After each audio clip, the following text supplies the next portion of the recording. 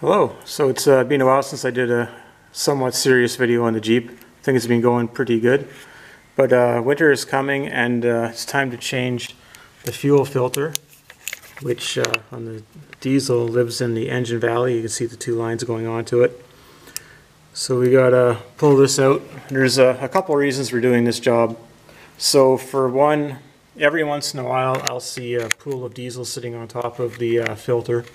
So it's been leaking a bit, and I've also had issues with taking quite a bit of cranking to get the vehicle to start, so it kind of makes me think I'm losing prime because I don't have any codes for the glow plugs, and you'll smell diesel when you're driving around once in a while. And then something that started happening lately on the back of the Jeep. I don't know if you can see it or not, but the tailgate is all covered in oil, sort of fuel or something. You've got to figure this out. So check all the usual suspects. Differential's not leaking, the wheel seals aren't leaking, pinion's not leaking. Check the shocks on the front and the back, they're not leaking. Check the brake fluid and it's good, hasn't moved. Check the transmission fluid in the last video. It could be down 5 millimeters, which would be a part of a liter. I'm not too sure if that is where I left it the last time I checked it or not. Checked the power steering fluid, it's fine. Checked around the oil filter, nothing going on here. Checked the filler, everything is good here. Checked the transmission breather is here. The front differential breather is there. So that's all good. So checked all the oil containing areas. The fan on this thing is hydraulic and it's clean. Tried to look at the coolers on the front. Everything seemed to be okay. But when you look in here, there's some oil around the turbo. And like I said, the filter has obviously been getting oily and dirty. Probably fuel on it more than oil. You look down into the valley in various locations. It's hard to do, but I'm concerned I might have an oil cooler problem starting to begin. So the first step in all of this is to pull the fuel filter out and change it, and do some snooping around in the valley and see if we can find any evidence of leaks there. We'll go underneath and take a look. Front differential is nice and dry. I did a video on that because you have to change the fluid in it once in a while, and on top of that they kind of were prone to leaking from the factory where the cover meets the housing. So we'll see if we can squeeze under here or not, but the idea here is to go up near the transmission. I guess I'll have to get off the creeper, crawl under. Just bear with me. And see if there's any oil coming off the transmission or the transfer case.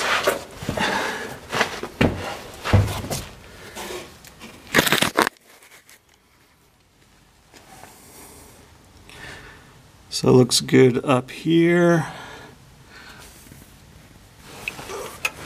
A full tour under here. Hopefully you can see what I'm seeing. But bit of leakage just right here, but nothing serious.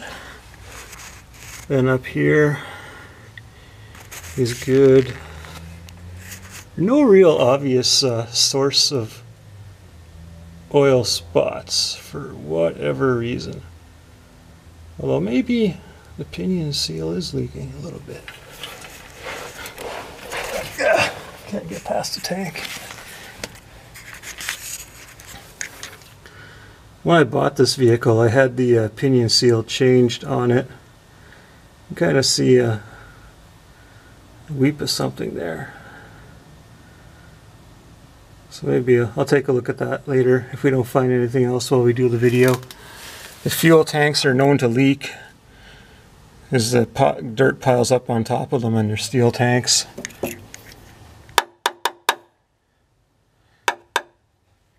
So that's another issue. That's actually like the cover for the tank. I don't know if you can see it. The tank is up in there.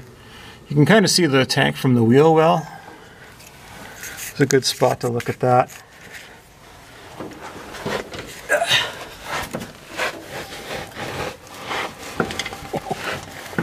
It's a tight squeeze.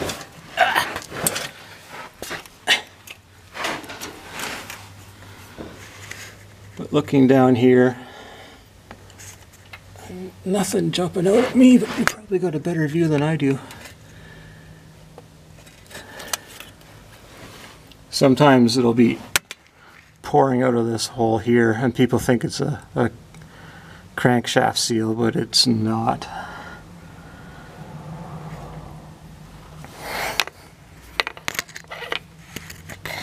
That might be my exhaust leak up there. Once in a while you can smell exhaust.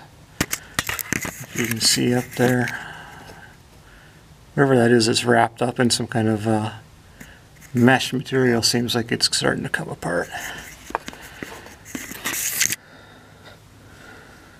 Actually, you can see oil on the bottom of the heads from here. It's oily up. I think that might be an EGR valve or something up there. It's all kind of right near the turbo. It's hard to get to. Anyway, we're going to do the filter change on this job. So 6 minutes in. Just kind of doing our due diligence, snooping around under here.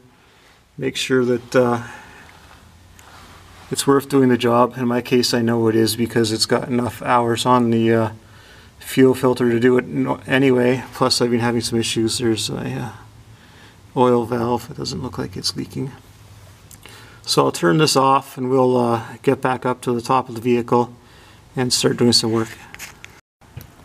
Alright, so I decided to come back here and take a look at this pinion seal. There's a bit of oil underneath of here, and on the corner of the tank is also wet. So this seems like it is probably the problem that's been going on. So I don't know if I need to get the shaft sleeved or what, because the seal only lasted about 2 years. And I got the stuff coming on here. When I got the vehicle, it was all caked all over the place. It was leaking a lot. It seems like we're here again. But we're going to do the fuel filter and also check out the oil cooler valley and investigate that just to make sure that things are looking good there. Because it's fall is here and it's like a 20-hour job if you're a novice is going to do it. So I want to do that before winter hits, otherwise I'd end up probably having to pay someone to do it. So now we'll go up to the engine bay. Alright, so to do this job you're going to need to have a few different supplies. So one, you'll need to get a filter. This is a Mercedes filter here. It comes with 2 O-rings for the water sensor that goes inside of the filter. And then there's also a bleed off valve that you need to put in. It's kind of like a brake bleeder. So you'll need those. You should have a little bit of clear plastic line that you can put on the bleeder so that when you're purging the filter with the electric pump it doesn't spray diesel all over your engine bay. So I recommend you get that. It's pretty small. It's under 1/4 inch. You should use a E10 socket, which is like I guess it's external Torx is more or less what it's called. It's not really too common on North American vehicles, but in some places you find them. This has a German engine and transmission in it, so it's got a lot of E-Torx on it. Use a 10mm socket for the engine cover and part of the air intake, and then a 7mm as well for the air intake. So I keep the engine cover off on this engine, and also I take the sound deadener off of the cylinders. I've got the one on the passenger side because you have to take the air intake off to get to it. But what you'll find is that if you have all this stuff covering your engine, you can't tell when you've got problems like leaking injectors. So you should have a good bird's eye view on that. Another problem with my vehicle is that it rattled a lot. There's two hooks on the back of the engine, and one of them you can see is missing the plastic. So it was always loose when you're driving around. So that was a bit of an issue. So I guess what we'll do right now is we'll take off the filtered air pipe. So you've got your high point of your coolant system is here as well. So you kind of move that out of the way. You don't want to take it off completely. And then I can't remember how I did it the last time. So we'll take off this one here because it's the most distance from the turbo.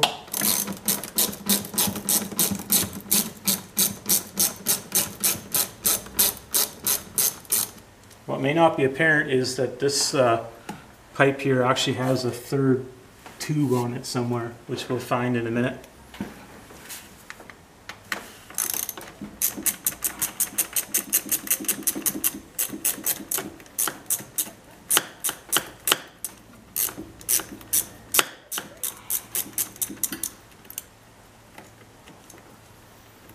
And this tube is actually fairly brittle, so be careful when you're taking it off. You don't want to damage it. So we've got those off. There's a 10mm fitting here by the oil filler. So we'll take that off now.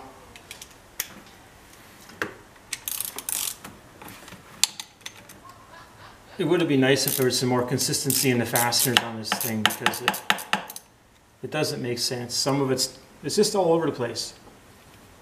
It's not like it's all 10mm everywhere or E10 everywhere. It's a bit of everything.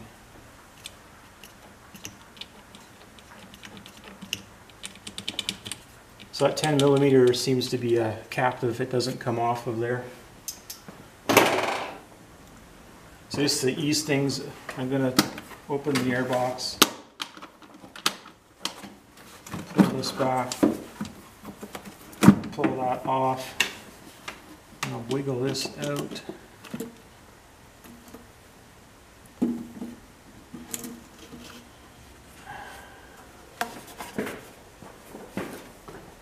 So you can see there's the third fitting there. When people do some bypasses, this is part of what they're talking about doing. So you'll inspect this, you look inside of it, see if there's any evidence of garbage getting in. Seems clean. It is oily. We're going to wipe that off.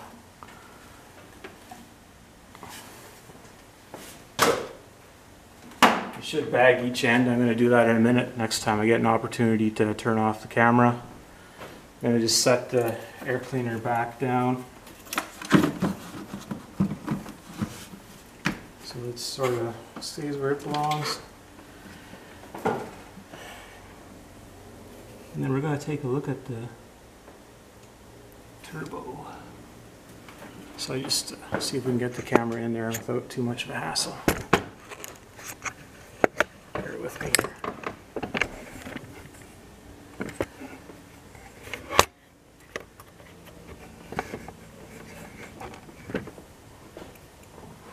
So there's a bit of oil in there. That's not much to be a concern of. So you're looking at the tips of the blades. I would say I can see a little bit of wear, but they're not all ragged or anything. So we'll just zoom in and see what we can help you see.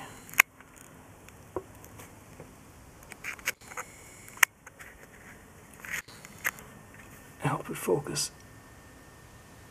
It's not going to focus.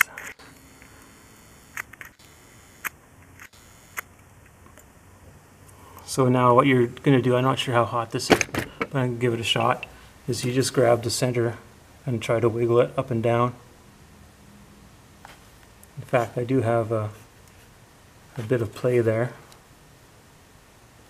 I don't know what the spec is, but I would say that we're getting there.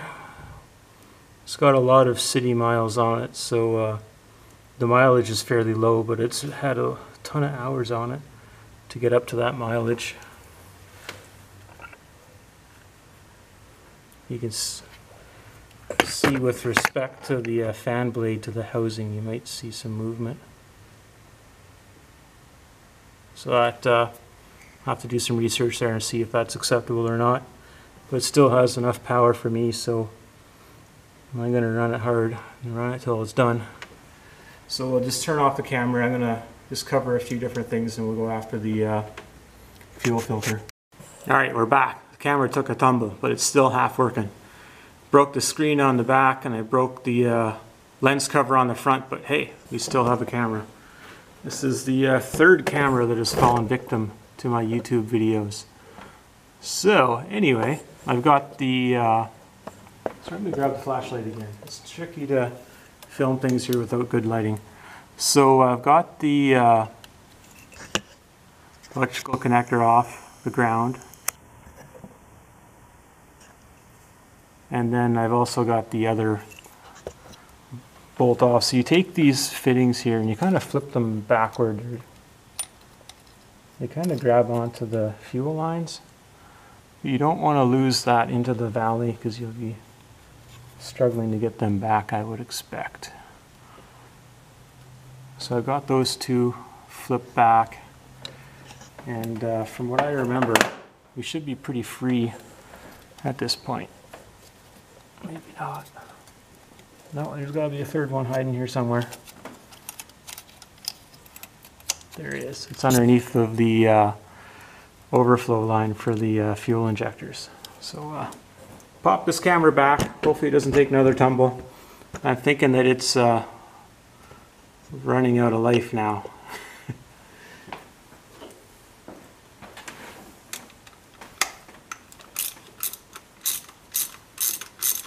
I guarantee you, if you hit a bump, this filter will not fly out of your engine bay. It is really, it's probably holding the engine together.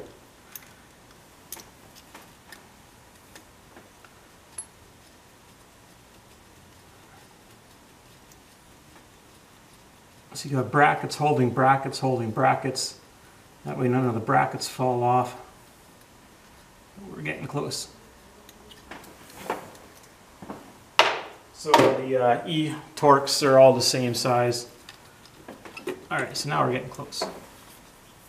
This filter is nice and hot because I've been running the vehicle to get where I'm working. We're going to do the fuel lines last.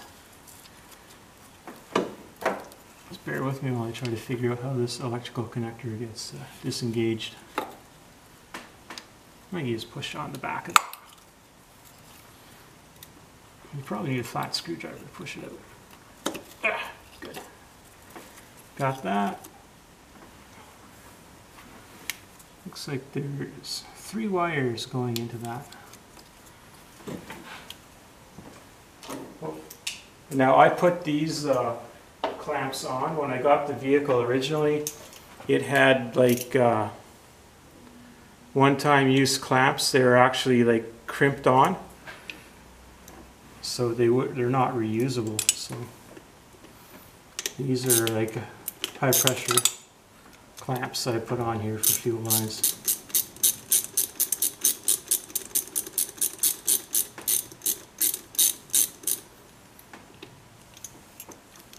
Take the extension off to get that one.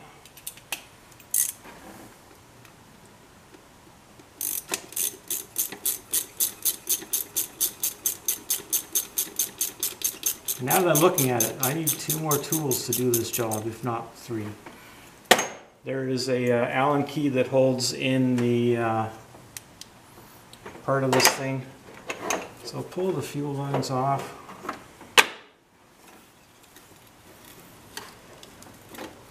Actually, I need some pliers to break those lines free. So I'll go and get the pliers. I'll be back in a second. Alright, so I got the 2 fuel lines off. You just have to work with them with a pair of needle nose pliers and back them off. The first time you do it, like I said, you need to cut the crimp lines off. And you should follow the lines back to the high pressure pump where my finger is. See if we can use a flashlight, or it's just going to make it harder to see. But anyway, there's another fitting at the high pressure pump that you should replace that as well, because they're kind of prone to leaking after a while. So we'll yank that filter out, we'll work on it elsewhere.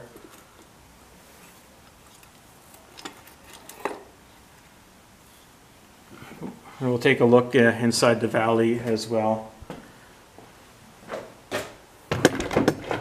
It's actually pretty hot. I should grab a pair of gloves. And a pail so I can dump it out. Basically, you got to be very careful with this water sensor. There's been many people that have done this job and ended up ruining that thing. And then their vehicle is down for a couple of days and a couple $100 while you wait for a replacement. So we need to be very careful when they take that off. So there's a pair of T15s holding this on. And there's an Allen head. Like, there must have been a comedian that built this thing. So there's an Allen head here. After you get through everything else, they'd go and change the type of fastener. So I don't know who would do that.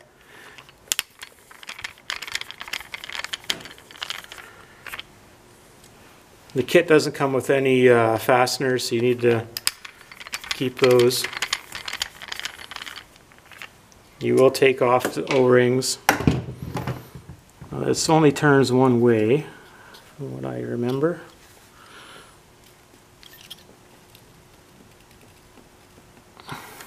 Yeah, so you turn it that way so that the pieces are facing out.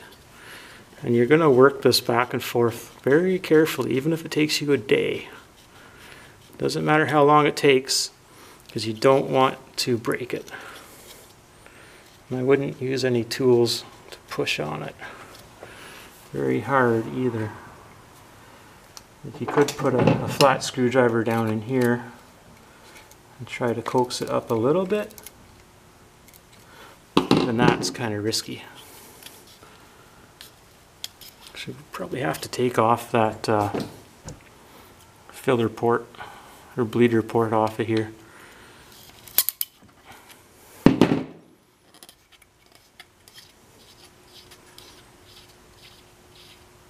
Yeah, so that's part of the puzzle too. They're freaking crazy when they design this thing.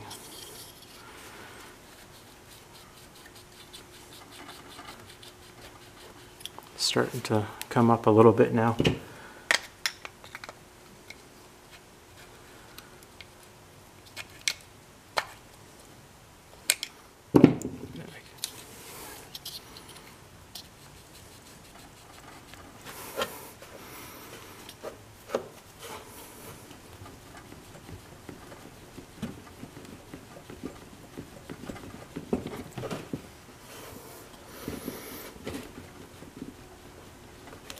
And it's not easy, but like I said, you can't take any chances.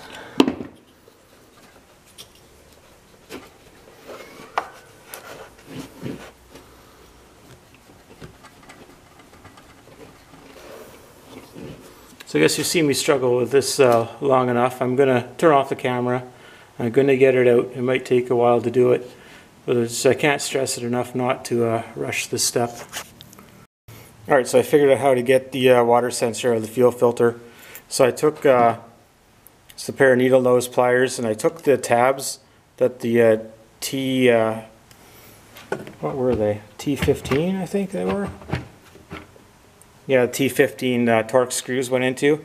I grabbed them and bent them over on both sides, and that allowed me to twist this back and forth more than originally. Then you can pull it out, and you can just see it's just a pair of prongs that go in, and they'll measure if there's any water in there, basically. So you need that in order for the if you break it off, it's just not going to work, right? Fuel's going to go around the filter. It's not a good deal. And then it's a 5mm to do the Allen head here. So I'll do this off camera. So I kind of like using these Milwaukee screwdrivers. They're kind of expensive, but you get, like for the Torx, obviously you get one set for that. And then you get a set of metric and a set of imperial for the Allen keys. And that helps in most cases. So this kit, like I said, it comes with new O-rings for the water sensor. there's one here and one there. So I'll be putting those on. And then they give you a new bleeder that goes into the top of the water sensor. So I'll get this kind of set up, and then we'll start putting it back into place, and we'll purge the system. Just one more thing I noticed that I thought I'd bring to your attention. So if you did get water in the filter, the way this works is it'll alarm when you get water at this level here, and then this tube goes to the bottom of the filter. So when you got that alarm, you would open that bleeder, which goes through, and you could shoot the water out. So you have to take your engine cover to do that, and also need like a pair of needle nose pliers or something to take the bleeder off. And if you had that alarm come in, I would do that immediately. I wouldn't worry about finding a hose to catch the fluid. So now I'll proceed with putting it back together. Alright, so another thing I talked about was inspecting the valley of the engine to look for any leaks with the oil cooler. So that is the oil cooler there with the QR code on it. As far as I know, it hasn't been changed on this vehicle. If you look in past it, doesn't seem to be any oil underneath of it. You can look, kind of peer in on the other side. See part of a gasket there, but you can't see anything. And this other thing that's in the valley here, it's kind of like a round cylinder, is actually the swirl motor. So if you look down below that fastener, sorry, I pushed a button there. So if you look past that mounting fastener, just below it, there's a linkage there. So to get this swirl motor out, I think you need to take the turbo out, and it's a fairly big job. It's not something that you could do when the vehicle is just partially apart right now. So a lot of people, what they'll do is they'll opt to put a resistor on that motor. I don't know if they put it on that connector that's right there underneath this towel, but somewhere in here they'll just put a resistor there to simulate the motor to make it work. The fuel injectors have these the hard lines on them. Then the glow plugs are in here as well. Let me just take a look as to where they're hiding. They're on like the top of the cylinder. So that gray connector there is one of the glow plugs. So that's something I need to do pretty soon. I think that the back ones are the hardest to do, especially if you break them off. You take them off using a torque wrench so that you don't overdo it. You don't want to snap one of them off, otherwise you got to order a tool to drill them out. The glow plug controller is right here. It's got a large electrical connector to it. It goes over the engine here. That's the high pressure pump, which I talked about earlier. So at this point, I'm just going to clean up that hose there, put the fuel filter back in, and then, like I said, we'll start priming it up. Alright, so just getting the fuel filter back in, I made a couple discoveries. One is you can get a 5mm Allen wrench in here to adjust the filter and actually remove it. So that would be something you could consider doing. You just have to take the fuel lines off and the electrical connector off. You don't need to do the ground or any of that other stuff. You'd be careful doing that. You don't want to drop anything in the engine valley. So one thing I discovered was when I replaced the clamps, I did it again this time. It's an 11 to 13 clamp on the small hose, and it's a 14 to 16mm clamp on the big hose. The small clamp is pretty tight. It's hard to get on there. And it looks like I didn't cut the fuel lines back the last time I did this. But they were in bad shape. They weren't going to make a good seal. So this is how much line I cut off. And honestly, it's pretty marginal now getting these lines off. So you should probably have both fuel lines available. The big one down there still has a one-time use clamp on it. And I couldn't quite make it reach all the way. You can see there's like a plastic mark where the line is supposed to finish. That tells you you're well over the end of the line. Couldn't reach it, so this one's hanging on by a thread. The other one I got it on all the way, but it's won't be able to cut it off again. When I did the fuel filter the first time on this vehicle, it had the original filter on it. Like I mentioned, I had to cut the lines off. So they really didn't give you very much extra rubber for this job. You might be able to cut off like half a width of a band clamp to put that back on. When you're putting in, let's take the Allen key out of the way so I don't lose it. This knob here, it's tight going all the way in for some reason. I don't know why. It was the same way with the last one. I tried to lubricate it a little bit and it doesn't help a whole lot. So I'm gonna just finish putting that in, but I wanted to just make a note of this. And I keep talking about it, but we're gonna purge this thing eventually here, so we're getting pretty close now. All right, so I got a 3/16 clear line into the bleeder fitting. Just gonna jump in the Jeep here and cycle the key and see if we can fill up this bottle with diesel. So if we do that, we'll know that we've purged the fuel filter and make it quite a bit easier to start the Jeep.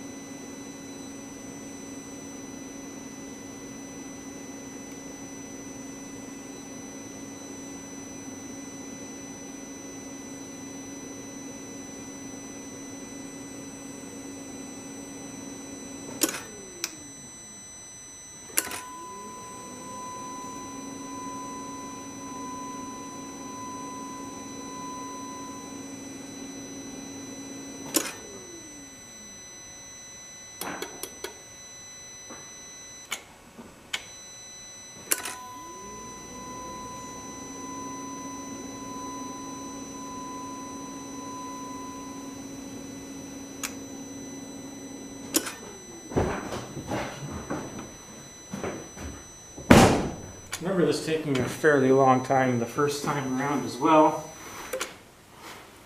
Don't see any fuel leakage, so I'm just trying to determine if that pump is cycling or not. I seem to remember it eventually working.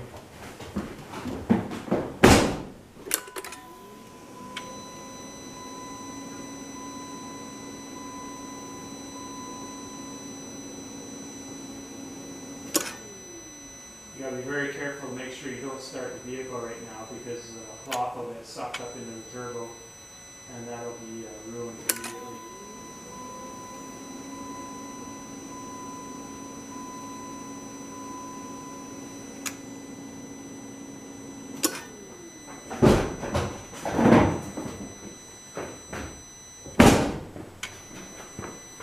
So it's been 4 minutes now we've been trying to do this, so I'm kind of surprised it's taking as long as it is, but we're gonna take our time, get it right. We're not gonna risk any disasters.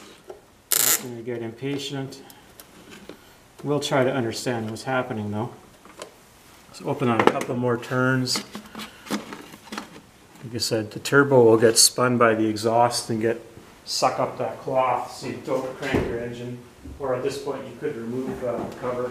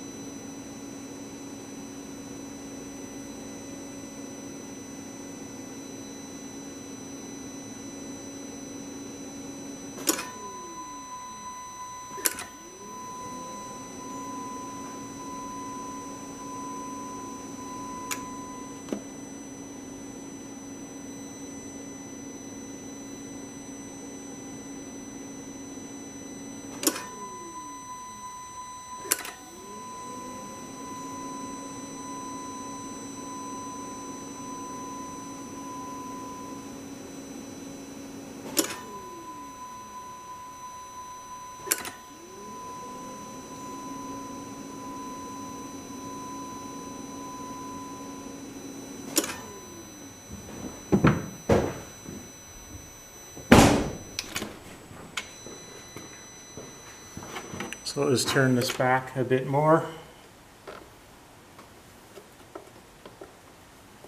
It's not very easy to get a hold of. They've put like a 12-point socket tip on it, but I don't know, it's not that easy to grab onto. We're pretty far out now. So hop in again and see how we're doing.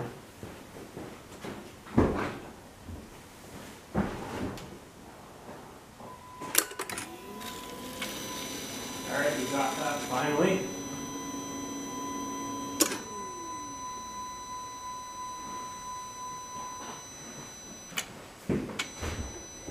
Persistence and patience have paid off. Got half a bottle there, I think that's enough. So now I'm just going to take this off here and try to do it while there's still fuel in the line so that it doesn't suck any air in.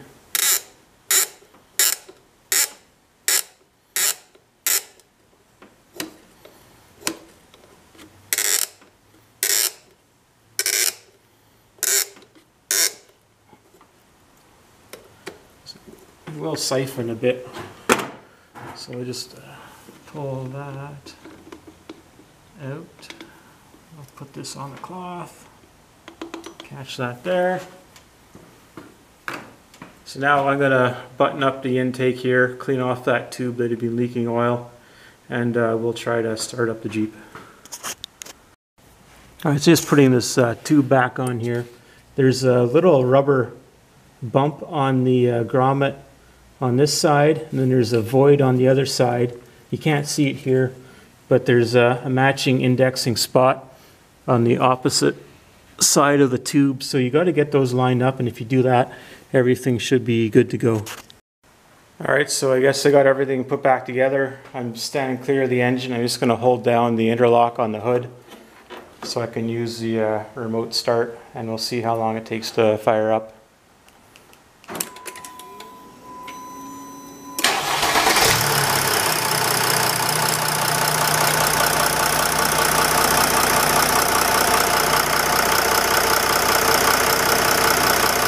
Right, so that was pretty uneventful. Everything is running here pretty good. We don't have any surging or any air in the lines. So I think that worked out pretty good. I'm just going to let go of the interlock here, and then that turns off the engine. If you ever want to child-proof your vehicle and disable the remote start, you just disconnect the wire connected to this and your remote start won't work anymore. So hopefully this video was valuable to you, and thank you for watching.